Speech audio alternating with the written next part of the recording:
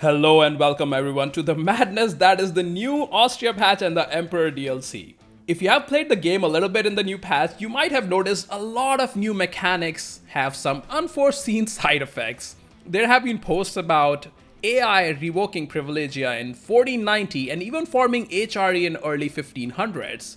HRE is definitely something that will need to be tweaked a bit. But we are not here to talk about HRE today. We are looking at the new Papacy mechanic and how it can now completely stop Reformation without too much effort, really. I wouldn't even consider this an exploit actually. So the new Papacy screen has a few new things. There's the Reform Desire on top, there's the investing to become the next Curia controller, and a button to pay tithes to the Curia treasury. Then there are the usual papal bonuses and the Golden Bull. Now if you are the Curia controller, the interface looks slightly different. You can now see the Golden Bulls, and you have another button here called Investigate Heresy, which decreases the Reform Desire for only 200 ducats from the Curia treasury. Not your own money, but the Curia treasury. So the method to stop Reformation is simple really. Be the Curia controller and keep clicking the Investigate Heresy. The Reformation can only fire when Reform Desire goes above 100%. So I decided to try this strategy just to see what happens out of curiosity. I started as the Pope as I think it might be the best way to ensure regular Curia control. Also, the Papal States got a few buffs in the new patch that we'll discuss in a separate video. As Pope, you can spend your own money to get cardinals for yourself. You gain a bit of corruption, only 0.5 per click. And the cost of buying your own cardinals increases as you get more cardinals, although the cost isn't prohibitive at any point. Also, you can only have a maximum of 7 cardinals. In addition to this, you can also call the Ecumenical Council by contributing to the Curia treasury, and this also increases the chance of becoming the next Curia controller. Keep in mind though, you can only improve the chances, so you will likely have somewhere around 50 to 60% chance of becoming the Curia controller at any point, which means there's a good chance that you won't be the Curia controller. So it's important that we buy down the Reform Desire anytime we are the controller. And I kept doing that throughout my playthrough. I only got to be the Curia controller 3 times in the first 70 years or so, and still I was able to keep the Reform Desire down to 0. It's really not rocket science, you just keep trying to be the controller, keep investing money in it, and whenever you are the controller, keep buying down the Reform Desire. Every time you buy the Reform Desire, the cost of it doesn't increase actually. However, the Reform Desire now grows faster, but that growth is not enough in my opinion, and I was able to play a fairly normal game with Papal States despite putting a lot of money into becoming the Curia controller. So my questions about what happens when the Reformation never spawns were answered in this playthrough. First of all, no Reformation spawn means no trigger for Age of Discovery to end. So the Age of Discovery will last in perpetuity. Yes, it will actually last throughout the game, which is hilarious in itself. The institutions will spawn on time. I had the printing press spawn and then the global trade, but the age did not change. And even when global trade spawned, absolutism mechanic doesn't activate because it's still Age of Discovery in 1600s.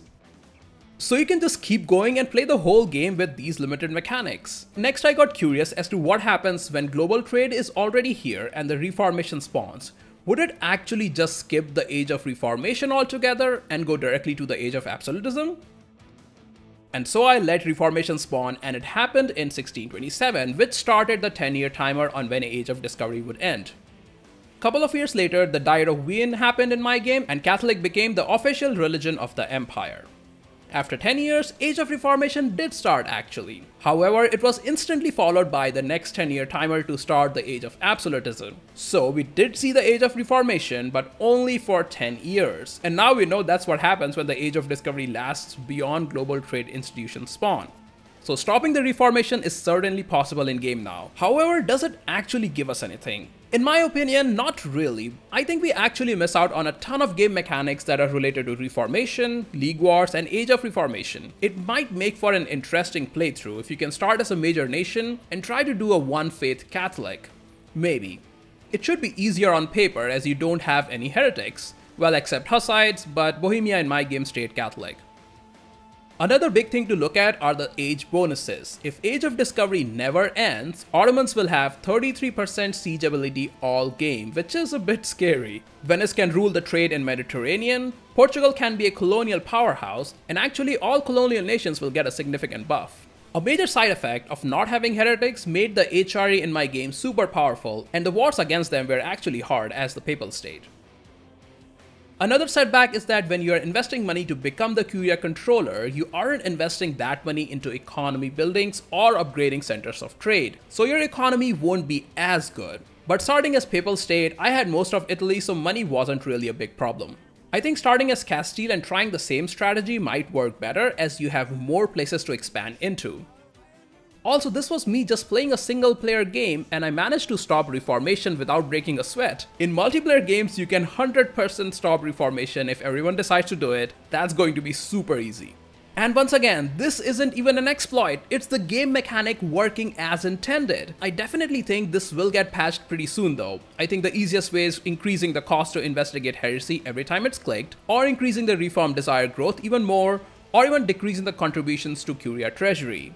Or maybe the devs don't think it needs patching because the game is still working and you are just missing out on a bunch of game mechanics. So we'll just have to wait and see what happens. I just wanted to share this funny strategy I found in the new patch with you all. Tell me if you have more ideas on how stopping Reformation might change the gameplay. Which other aspect of game would now be different without Reformation? Let me know in comments.